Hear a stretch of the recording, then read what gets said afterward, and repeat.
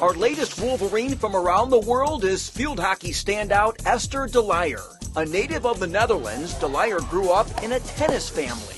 I started playing both, and then after a little while it was too much to do both sports at the same time, so I made the decision to play a team sport, and I loved having all the friends at field hockey, and it was really fun. So much fun, she stuck with it, playing with the same club team for 10 years. After my high school, I went straight to med school, which is how it works in Holland. So I did my first 3 years of med school, and then I kind of had a break, and I wasn't sure what to do. That's when Esther got the itch to travel. She had an old teammate who played college field hockey in America and enjoyed it, so she sent out feelers to 10 schools. My games back home, they were videotaped, so I just cut off like little highlights of myself. All the good stuff, of course. Yeah, of course. Maybe 5, 6 replied, and that's how I got in contact with Marcia. Coach Marcia Pankratz liked what she saw. Esther coming in as an older player has been great for our team. I mean, she's super mature, she's smart, she socially gets along with everybody, and I think she's really been the glue that's held the team together over the last couple years. She's fit in really well. She's really fun to be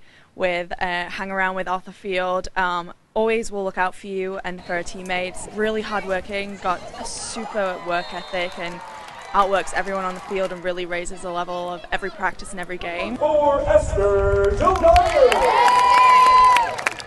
Definitely not easy in the beginning, but the team is so welcome, and like everybody helps you, like setting up a bank account, like all those simple things, people help you with that. Like the whole team just embraces the internationals, I think, not just me.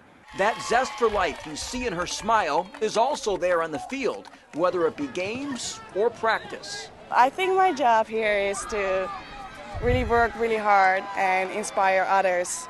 As a graduate student, Esther is pursuing a master's in movement science. She's currently working on a research project. She hopes to someday become a cardiologist. She says between study and sport, she hasn't had as much time to explore as she would have liked. I've been to Holland, Michigan, which was fun, seeing the windmills and all the tulips. Esther's favorite foods in America are ice cream and sweet potatoes, but there's nothing that fills her like the relationships she's developed. I mean, I'm living now with 3 amazing people, and they are definitely going to be my friends for the rest of my life. And I don't know if I'm going to see them that often, but yeah, they definitely stay friends. And if they come to Europe, I'm definitely going to fly to any place they are. Her advice to someone considering a similar path? I would tell them to go for it. Like, this is the best, like, this is such an amazing chance. Like, I really can't think of why you wouldn't do it. Esther de Leijer, a champion in the classroom and on the field. For MGoBlue.com, I'm Ed Kongursky.